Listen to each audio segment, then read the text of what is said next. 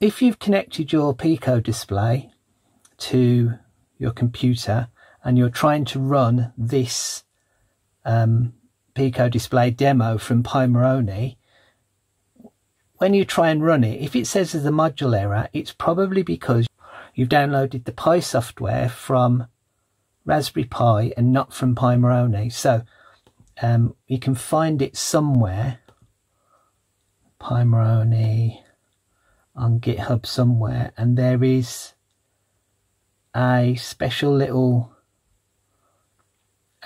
link to the proper software for this. So download the PiMoroni software, and the PiMoroni software is PiMoroni Pico micropython.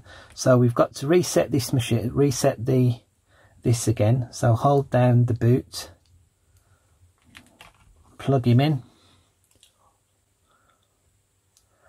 All right, and then there's this PiMoroni Pico micropython. So let's put that on. Okay. All right.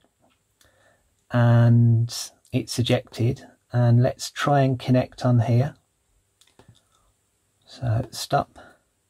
There's the thing back. And now let's try and run it. Ah, it's beautiful. Look, can you see that? How lovely is that? Look.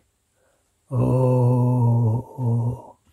So if you're getting an issue with your demo Pi for this screen not running, make sure you're using the PiMoroni UF2 file for MicroPython and not the standard Raspberry Pi UF2 MicroPython file.